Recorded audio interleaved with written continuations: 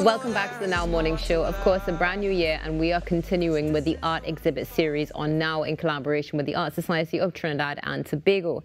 In studio with us today is a young and powerful artist named Sheneka Alleyne. Good morning, Sheneka. Good morning. Thanks for having me. It's a pleasure to have you here with us on the show. How are you doing this morning? I'm good.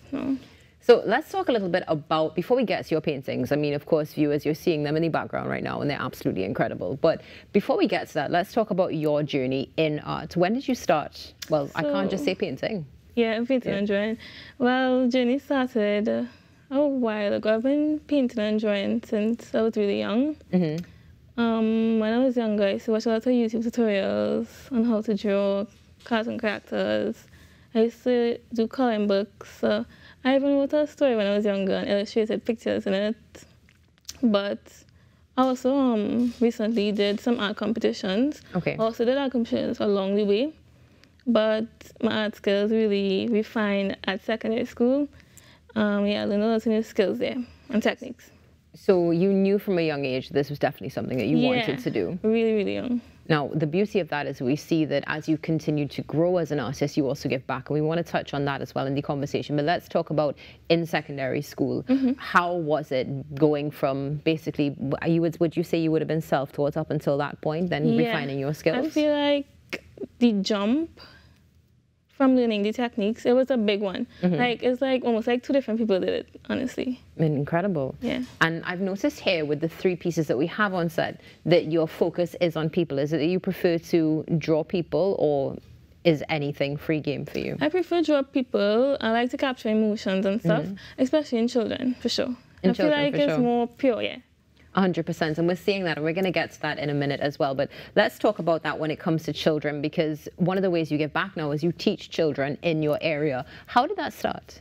Well, it started, one of my preschool teachers, she saw my work and stuff, and she asked if I could come and help them during summer vacation, and yeah, I did help. And it's something that you continued? Yeah, it was really nice. It was a nice experience. Wonderful. It helped me as well. Yeah, it helped you. Yeah. That's the beauty of it sometimes, you know, giving back. It really is something that also is going to assist you in moving further forward. Now, let's talk about what mediums you like to use, because from what we've seen here, you use paint, but you also use charcoal, correct? Yeah, I use charcoal. I feel like it gives off a different feeling compared to the paints. I feel like the charcoal is more, I feel like it shows emotions a bit more to me. Well, like it's easier for me. Yeah. Well, let's talk about showing emotions, because the first one that we have is Innocence. Yeah, Innocence. And this here is absolutely incredible. What inspired this? What inspired that? Well, it was for my theme for CXC, for CSEC. Okay. Was emotions, and I wanted to show more of a calmer side to the emotions instead of like the angry and the happiness. I decided to try like a more subtle emotion. I did this in charcoal. Normally for charcoal it could get really messy, but I decided to keep this one more neat. And how long did this take for you to do? A while. Like you could say every day after school I'll come and work on it for like about 2 months. Okay. After school, Amazing. And was this from somebody you saw? Is this from memory? Oh, not from memory, it's a photo. Oh, it's a photo? Yeah. Sometimes I can take photos as well. Okay, so you'll take photos and then you draw? Yeah. Okay, incredible. Now let's go on to the second one. This one, definitely, you can see the joy emanating from their faces, young and free. I find it quite interesting as well that you have them holding on to barbed wire. Yeah, the barbed wire was like, you could see a boundary, and you could see that they're breaking boundaries in a type of way. Yeah. Interesting. So you've mentioned that you like emotions, and I noticed that, as you said, with Innocence, you tapped into something a bit different. Yeah. And this is about breaking boundaries, essentially breaking barriers. Is that a theme that you want to continue to communicate in your art, or is it just, was this a one-off? I think so, but more so emotions on the whole. So I could go into different emotions, yeah. And do you tap into your emotions when you do these paintings and drawings? I find it hardly, but I feel like I should do it more often. Definitely. It might bring out some difference in your work. I mean, your work is absolutely fantastic, though. Now, one thing that's so fascinating here is the detail. Now, these are techniques that you would have learned while you were in school? Yeah, at school. like when I'm doing drawings and stuff, I really try to focus on getting as much detail as possible. Yeah, well, you definitely have brought in the detail. Now, was this work similar as well to Innocence, where you would come in and work on it day after day? Yeah, for sure. It was one of those as well. But this one was like I say, longer. Like I started during Christmas and I got finished, you could say April. Like I do piece by piece every day. Amazing. How does it feel when you finish these? Yeah, I feel really happy. I feel proud. Yeah. Now let's go on to this next one here. I Wonder Why. Now this is definitely striking and it's different. Tell me a little bit about this piece. So for this piece, you can see like she's orange and it represents, you could say vitality, but the background is more so gloomy, just to set the mood a little bit. And it's less realistic. Yeah. It's less realistic. It's more, you could say the brushstrokes are more visible, just to set the theme for the name.